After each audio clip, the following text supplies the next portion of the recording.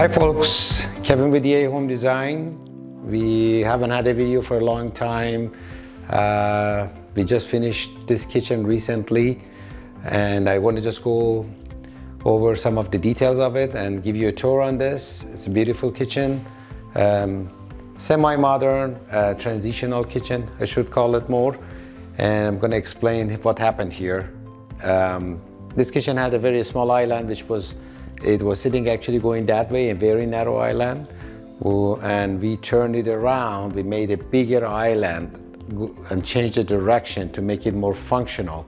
Of course, the sink got bigger here, dishwasher, and we have here a cabinet which we have a built-in accessory in it for your small appliances, which is pretty cool that you can hide and use it. I'm going to show you how this comes up and locks in, and this way you can hide without moving and putting it in your small appliances. It's a pretty neat accessory.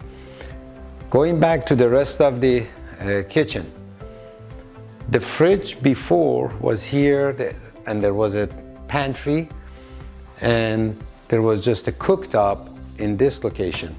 Well, we kind of rearranged everything. We opened up the kitchen, more counter surface, and we moved the fridge to that end, which we're going to show it to you. It's all countertop, sliding range, a combination of oven and cooktop, which before there was a double oven here, and a smaller kind of size kitchen, it takes away the space. This is a better combination to save space and make the kitchen more efficient. We got the trash can here, built-in trash can, double bin for recycle and waste, and then a built-in microwave. The built-in microwave is pretty cool. With a button, it opens up, and if you touch it, it will close by itself.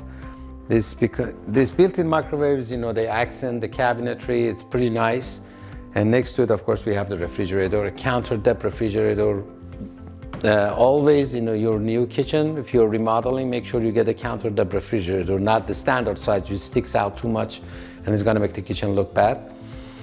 And of course, under cabinet lighting, and we have new recessed light, new pendant light here, which makes the kitchen very bright and nice, cheerful actually. Okay folks, thank you very much for watching another tour video of us, and if you have any questions, any comments, please let us know. All have a good day.